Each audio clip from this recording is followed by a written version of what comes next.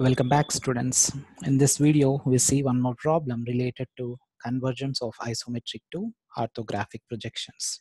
Please, how the question will be asked is to draw the front view, top view, and side view of the given following drawing below. Now, what I told you in the previous video is the arrow mark indication is nothing but our front view. The arrow mark indication is the front view of the given problem.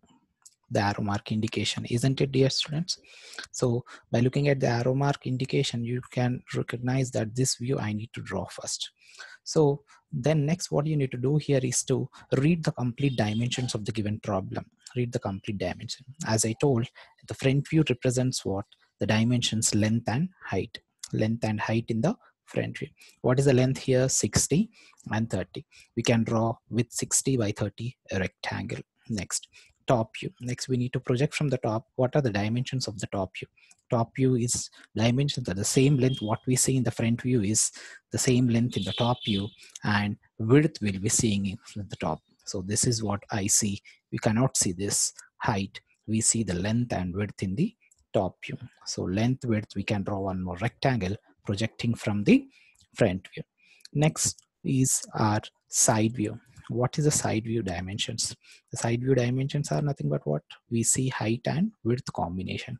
Height, I mean this height and width in the side view. So here looking at the problem, it is right side view, which we need to project it onto the left profile plane. This is what. And here the complete problem, if you see, this is not complete 60 is not visible. 60 by 30 is not visible in the front view. There it is a break, like a step problem. It is a step problem. Let's look into this, how to draw this. Try to understand the complete problem first, then proceed to the problem, dear students. Without understanding the dimensions and without understanding which is the front view, do not try to attempt this. Make a rough sketch of this first. This draw the XY line to draw the front view. Please go through this diagram as well as here how it is being drawn. First, we need to draw with the 60 by 30 a rectangle. We need to draw a rectangle with 60 by 30. Please try to understand. Here it is 15. A break is there between here. That means here it is 60 and here it is 30. As it is 30, at a distance of 30, there is a break step. So you need to draw one more line here. So before making it dark, we are making here all with H or 2H pencil. Then look at highlight point here, how it is being moving. That we need to make dark. That part need to be made here. 60 is completely visible, 30 is completely, and from 30 here to length in the top front we see only till 30. Then it is break at a distance 30 with 15.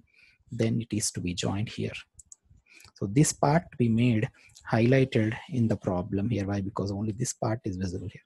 Next, look at the top view. We see these two boxes here. So how to get the top view? The same length in the top view. Front view is the same length in the top view. Whatever the length we see in the front, the same thing is in the top view. So top view dimensions are what, dear students? Length and width. This width. How much is the width? That is 30. So make it 30.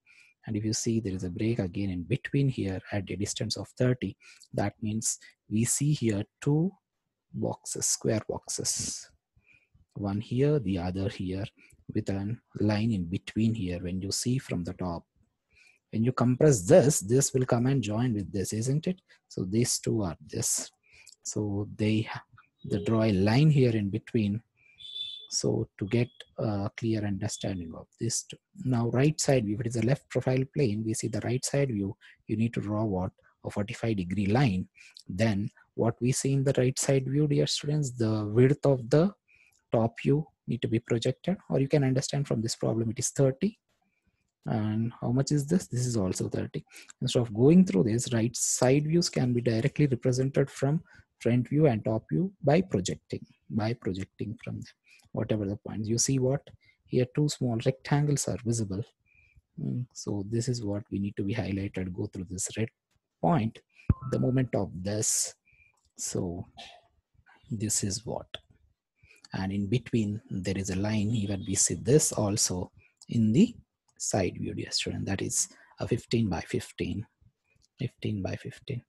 This is how you need to represent and draw the dimensions of the complete drawing and write even the front, top, and side view naming very neatly, and draw the projectors with H pencil and the final diagram with the HB pencil, and clearly mentioning the entire dimensions of the problem. Thank you.